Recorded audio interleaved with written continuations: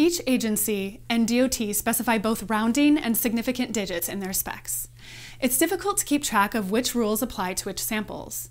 And if you apply the wrong rules to the wrong samples, you can have problems. In this lightning demo, you'll see a single drop-down selection applies all proper rounding and significant digits, eliminating errors.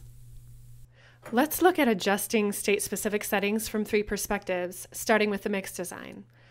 When I set up a mix design, I establish the rules by which this mix design needs to be calculated. In this case, this is following California rules. If this mix design met gradation and other properties of, let's say, the Federal Highway Administration, then all I would need to do is come down here, make a copy, and change this to ASTM and AASHTO, and now I have a mix design that not only meets the requirements of the Federal Highway Administration, but is also calculated following those specific rules. Now let's look at making state-specific adjustments at the mixing plant using a specific mix design, or what we call a declaration. Here is the same California mix design assigned to the mixing plant and ready to go, with data.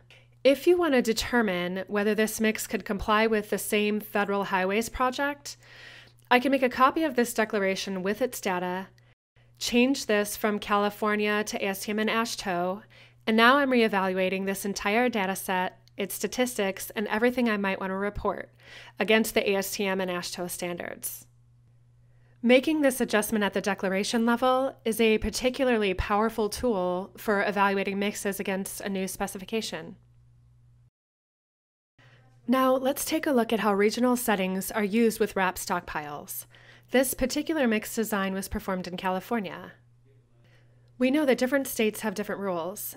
So for this example, if I remove the specific gravity of the aggregate and set it to Michigan, now LASTRADA is going to apply the Michigan rules to calculate an aggregate specific gravity according to Michigan.